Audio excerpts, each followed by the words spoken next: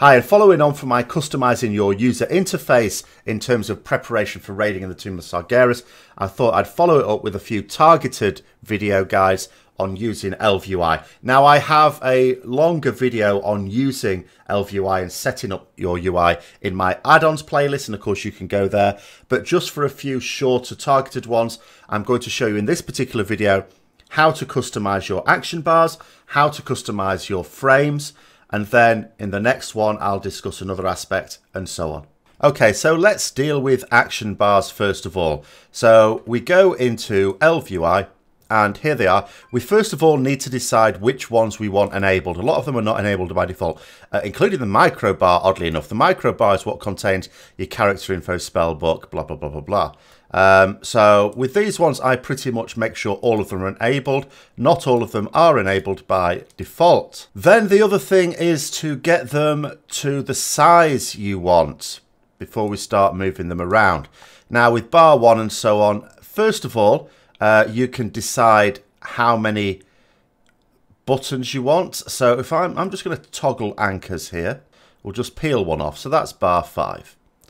Now, what we can do here is, at the moment, it's 12 buttons showing. I can reduce that to as many or as few as I like. 12 buttons being the maximum. But I don't all have to have it in one row. If I decide, for example, there's going to be 6 per row, then it does it in 2 rows of 6. Some people prefer that. And it means you can put it, say, under unit frames and things like that if it's more convenient. In my particular case, though, I'm going to have them actually stretched out in a row.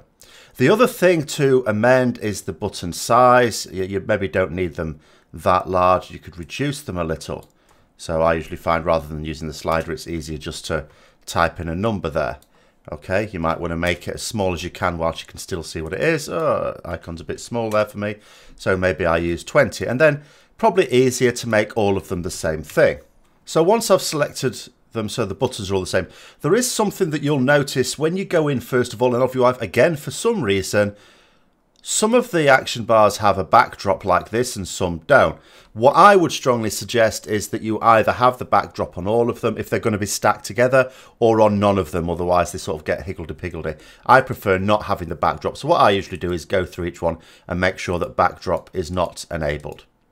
Now, before I make any other alterations, what I'm going to do is to move them to where I want them moving to. Now, the way we do this is with toggle anchors. And at this point, we can also start to move some of the frames around as well. Now, to begin with, this will take you some time to get it set up just right. So at the moment, I'm just going to pull things away from where I want my action buttons. Bar 1, I might put down there. Now, let's say you want to stack it up to something there, but you're having a little bit of trouble with the mouse. What you can do is use the nudge. You get it to roughly where you want, and then you use these things to move them a little at a time. Okay, so then I might want bar 2 in there. Again, just use the nudge to get it just right. Now what I'm going to do is to start to move some of the unit frames around as I'd want them. Now, I personally prefer to have my player frame, shows my own health bar, as well as the target frame, that of my target obviously, around the character, maybe a little bit below. Again, you can use the nudge if you want to sort of make sure it's nice and tidy. I'm not hugely bothered about being totally symmetrical, but that's a useful thing if you are. You'll notice a target cast bar really long here. That's, again, a setting. That's not a default setting. It would normally be just like the player cast bar, but I'll come to the reason for that later on. Now, there's plenty of other things to change here, but at this point, I'm just going to go back and see how it looks. First of all, you check if you're happy with that, because if you wanted to change any of these button size, you might need to do that again. You might need to go back into toggle anchors and keep nudging things just so that right. But here's something interesting, because some people don't like to have these action bars showing because they're just needlessly taking space. If you know your keybinds, you don't really need to see what's each one. I keep saying I sometimes come onto characters after a while and I don't remember what I've bound to what. There is something else you can do, which is a halfway house. As long as you remember where you've put your bars, you can click on this button here which says mouse over. So let's do this for all of them, and they're disappearing, but don't worry. Do it with the pet bar as well, even though the rogue doesn't have one. That's over there we go. So what I do here is, if I put my mouse over where these bars are, they will then show.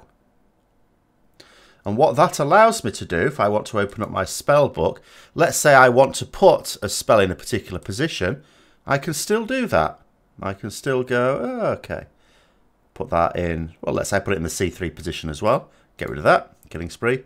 I'll probably regret that later when I forget to put it back. So you can still put your abilities down there, but what it means is just when you're generally in combat or anything else, it's nice and clean. So it is the best of both worlds for a lot of people because you have a much cleaner UI, but at the same time, if as an emergency, it's like, oh, where did I put that thing? You could sort of scroll down here and have a look as well. It also allows you the option of potentially making them a little larger than you would ideally like. Now, there are other options in here, again, you can modify with, such as the button spacing, the height of the backdrop spacing, of course, doesn't apply if you don't have the backdrop on, the height multiplier, width multiplier. You can vary any of these things to get it looking just as you would want to. But at that particular point, that is where I would go with the action buttons. In terms of where to place them, of course, that is entirely up to you, wherever you feel is the most convenient, and it's up to you whether you want the mouse over there or not. I'm just going to remove it now, because I'm not that bothered about having them not showing. Now the next thing we're going to have a look at are the unit frames.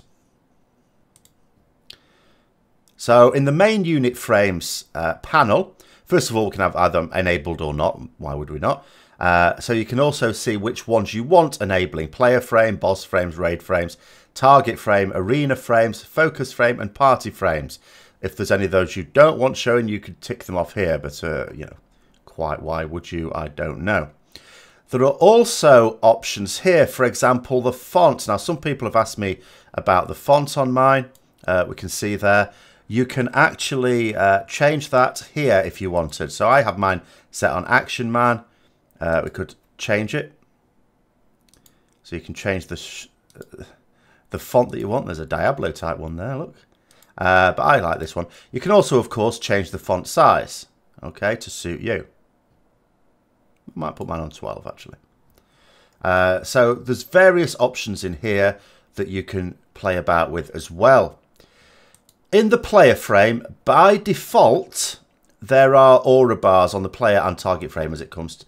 Now, if you want to get rid of those, they're in aura bars here. Now, at the moment, I don't have them enabled. But I'll tick on enable so that I can show you what I mean here.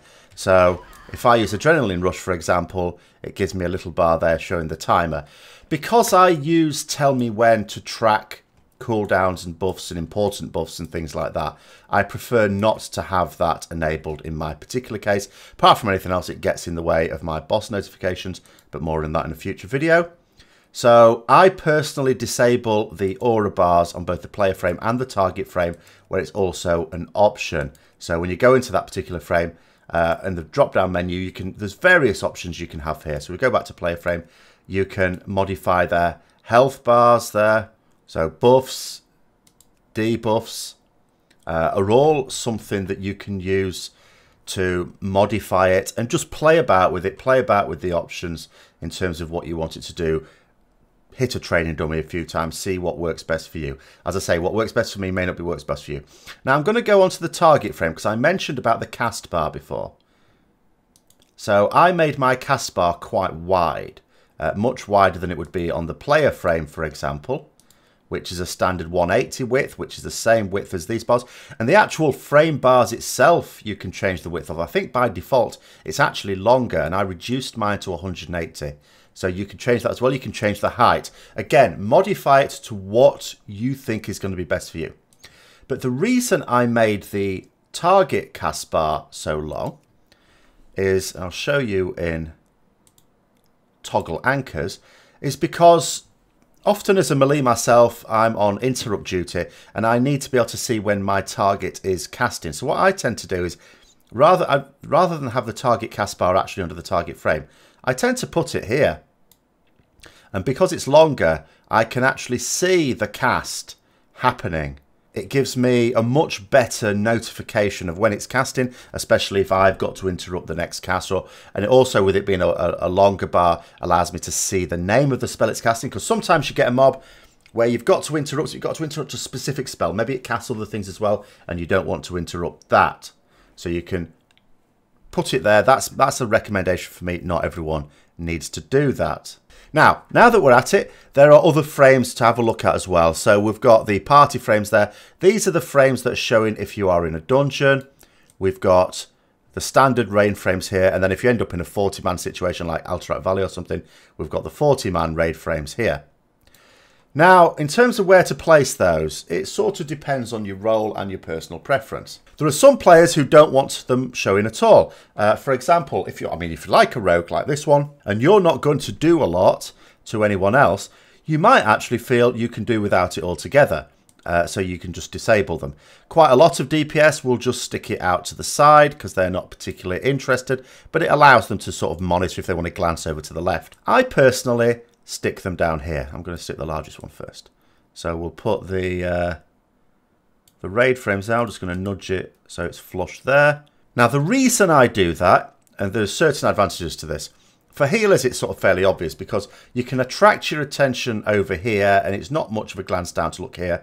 It's much more of an effort to sort of look over here whilst not having this area in your peripheral vision. But the other thing is, as a paladin main, I sometimes do like a healer need to sort of monitor what's going on. Not as much as a healer, obviously. Just to use maybe a lay on hands every now and then, or a blessing of protection, or a cleanse even sometimes, or a blessing of freedom, whatever it happens to be. It's much more convenient to move my cursor from round about here, where I might be clicking on different targets, just to down there on a frame as well.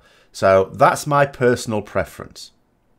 Now, when it comes to the raid frames, let's have a look at some options we've got there. So if we go down to the raid frames, there are a few things we can do. For healers, we have a heal prediction mode, which shows an incoming heal prediction bar on the unit frame. Also, it says there displays a slightly different coloured bar for incoming heals. Can't really show you that on here, of course. But some interesting ones are we can obviously change the width and height. Again, change the dimensions to what's going to suit you. We can also decide how many groups we're going to have showing. This is the standard raid frames, not the raid 40 frames. So sometimes when you've got like more in the group and you can't see people, particularly for heroic beyond group 5, well, you could increase the number of groups that are showing here. You can also decide on spacing and visibility and so on. But here you can also decide which way it sort of grows. You can, by default, it's right and then down in terms of groups. Some people prefer it the other way up. Some people prefer for it to go up, and then if you don't have fully filled groups, instead of hanging in midair, it sort of starts from the bottom and moves up, and some people prefer that. I have had that in the past, but in actual fact I just found it confusing after a while, so I changed it back to the default right and then down. So there we go. Those are some of the main options for customizing your unit frames and for customizing your action bars. So have a play about with those, see if any of it helps you out. There are plenty of other options, of course, in Elv UI, and by all means go and explore those. But I will be doing another 2 or 3 videos to follow up on showing you other aspects of using Elv UI to customize your overall user interface as well. So thanks for watching. I hope you found it interesting. If you did, don't forget to like, comment, subscribe and share for further content. And until next time, I'll see you later.